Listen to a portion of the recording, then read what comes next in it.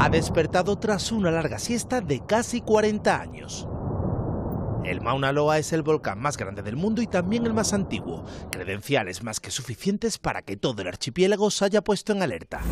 De momento los flujos de lava permanecen contenidos aquí, en la caldera, pero esa erupción podría representar una amenaza para los residentes si el magma se desbordase y bajara por la ladera. El Mauna Loa ha entrado en erupción 33 veces desde 1843. Eso sí, su gran tamaño concede una ventaja. No es un volcán explosivo, así que arroja el magma de una forma menos violenta.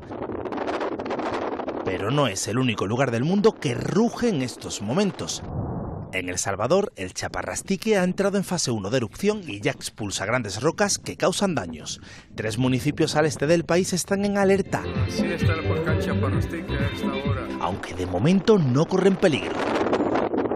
Se esperan columnas de gases, vapor de agua y cenizas de más de 1100 metros de altura en las próximas horas.